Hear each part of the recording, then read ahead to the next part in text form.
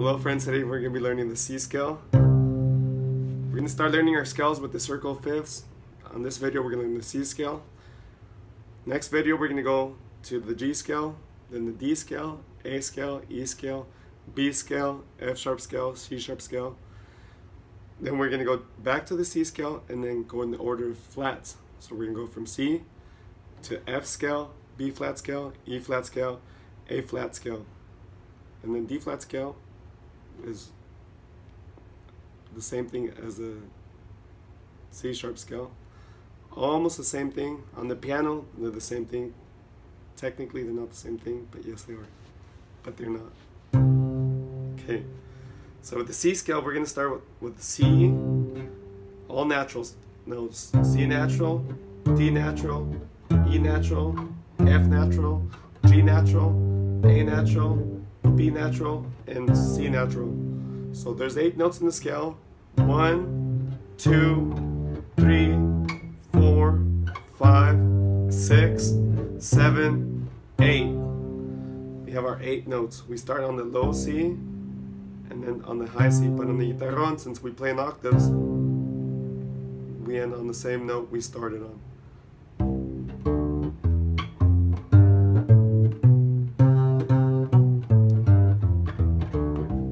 Since we play it in octaves, 2 strings at a time, it sounds like this.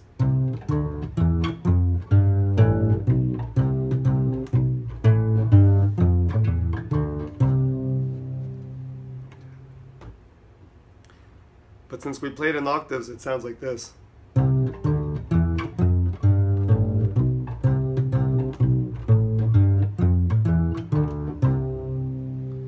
Okay, remember when we play the C scale? We're going to start with the open C string, and we can match the octave, the lower octave C, on the A string, the low A string. We're going to push with our thumb.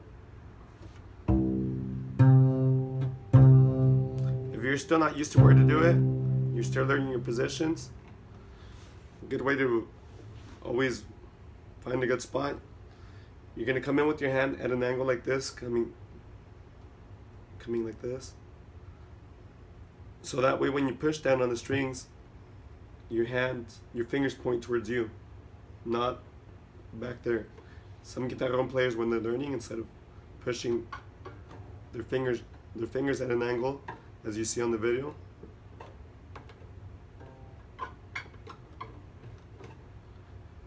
they tend to want to make it like a fret line almost. Makes it, especially for the F, imagine, instead of doing this, you're going to have to do this, and I see people trying to do that. It makes it really hard. So you come in at an angle. You can always feel on your index finger the nut touching your finger. Now your thumb is always going to land in the correct spot, but that's what we're practicing for, to get used to all that. So we start with this C, lower C, make sure that the octaves are tuned. Make sure it's not too low.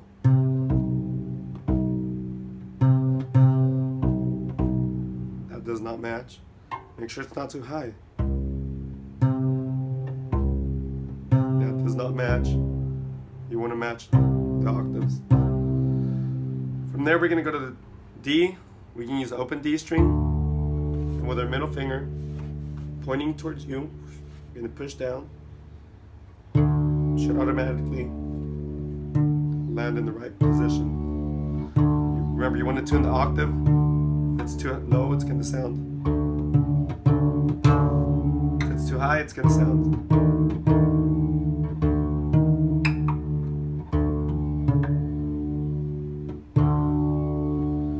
There you go. Now for the E, we're going to use our ring finger and our middle finger. From the D, we're going to twist. We're going to add our ring finger, twist them a little bit this way. The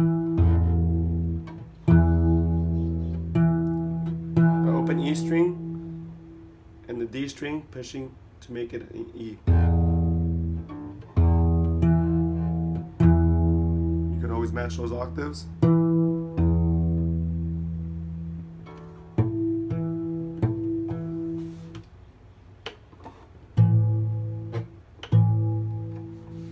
tuned up my Guitarron, it was out of tune.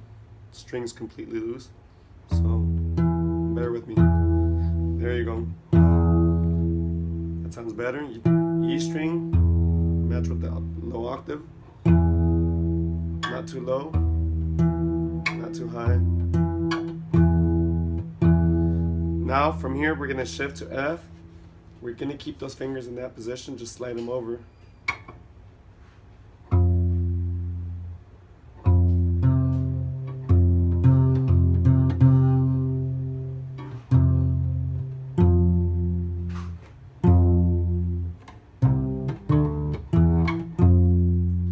Okay, one way to check your tuning for your F, you put your first finger on the E string to make an F. If it's correctly tuned, you should hear the perfect force with the C. If it's too low, it's going to sound nasty. If it's too high, it's going to sound nasty also.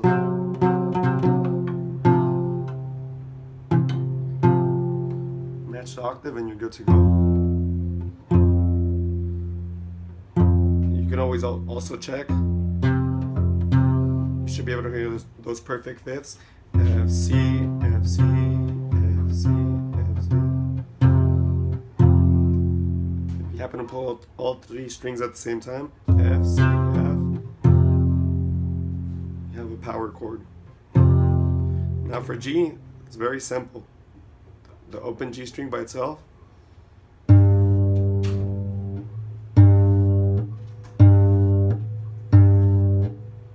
Now we go to the A strings, both open A strings. That makes your A. Now for the B, you're going to match the octaves, low B and a high B. Another way to check the tuning on that too, wherever your D is, imagine there was an imaginary fret line. That's where your E was. That's also where you're going to be. Your B is going to be.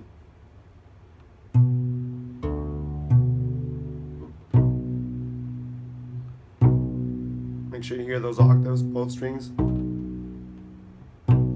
The more solid you push with your left hand, the louder your instrument is going to sound. And we end on the 8th note, which is C, which is the first note we started on. So the scale has 8 notes: C, D, E, F, G, A, B, C. 1, 2, 3, 4, 5, 6, 7, 8. And we end on the note we started with, because on the Guitarron we played in octaves. If we played it single strings, it would be C, D, E, F, G, A, B, C, C, B, A, G, F, E, D, C. But since we played in octaves, C, D, E, F, G, A, B, C, C, B, A, G, F, E, D, C. There you go. Thank you. And arpeggio, you can practice also.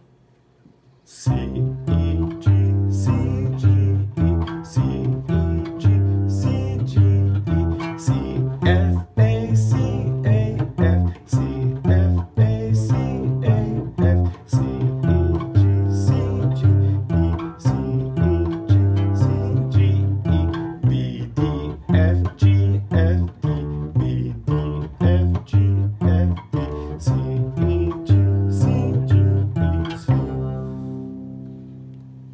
For that, you were using the first, the third, the fifth, and the octave.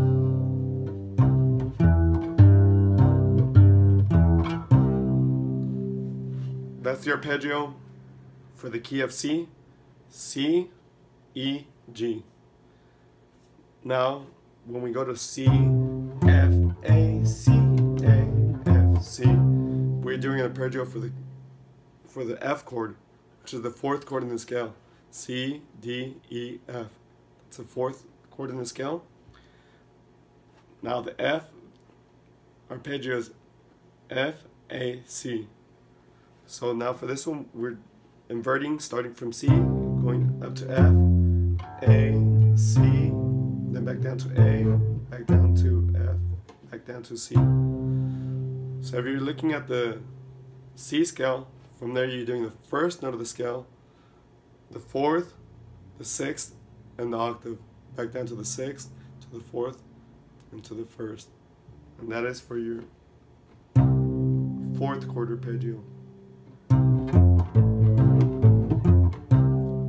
For the C arpeggio was C, E, G, C, which is the first, the third, the fifth, and the octave.